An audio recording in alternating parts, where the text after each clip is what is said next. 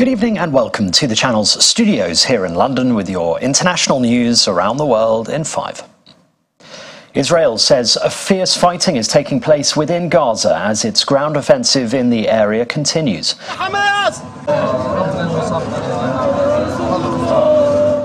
Bodies are reportedly piling up in the streets, with multiple funerals being held daily as airstrikes continue.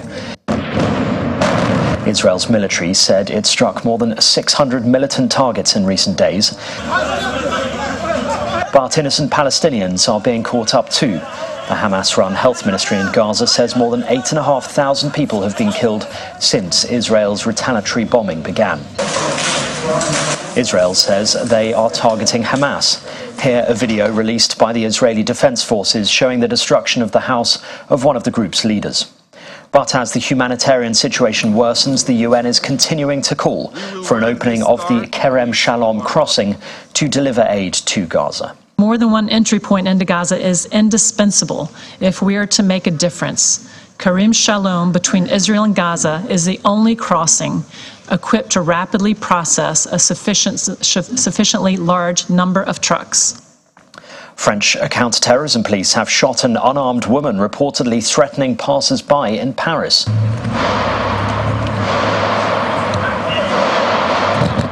The incident took place at the Bibliothèque François Mitterrand train station. The woman, who was wearing a full veil, reportedly threatened to blow herself up and was heard shouting Allahu Akbar. When she refused to comply with police orders, they opened fire 8 times. She is said to be critical but stable after being shot in the abdomen. An off-duty pilot who's accused of attempting to turn off the engines of a jet mid-flight has pleaded not guilty in court. Line 2, Emerson versus Joseph.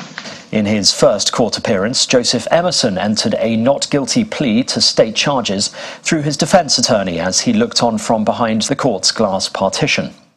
Federal prosecutors accuse him of trying to shut off the engines of an Alaska Airlines flight over the Pacific Northwest.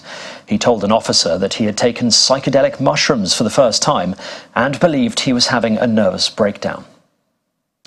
2 people have been killed and scores injured after clashes erupted in Bangladesh between anti-government protesters and police on the first day of a 3-day protest to push for the resignation of the Prime Minister Sheikh Hasina.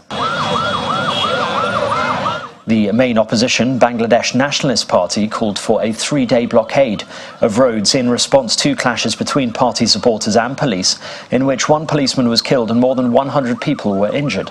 The party has been calling on Hasina to resign to allow elections scheduled for January to be held under a neutral caretaker government.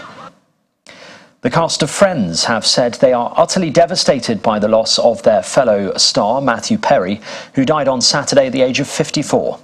In a joint statement, Jennifer Aniston, Courtney Cox, Matt LeBlanc, David Schwimmer and Lisa Kudrow said it was an unfathomable loss. The Friends actor was reportedly found unresponsive in a hot tub at his Los Angeles home. Perry's post-mortem examination was inconclusive. Officials are awaiting the results of toxicology tests. And King Charles and Queen Camilla have arrived in Kenya on a 4-day trip, the couple's first state visit to a Commonwealth nation.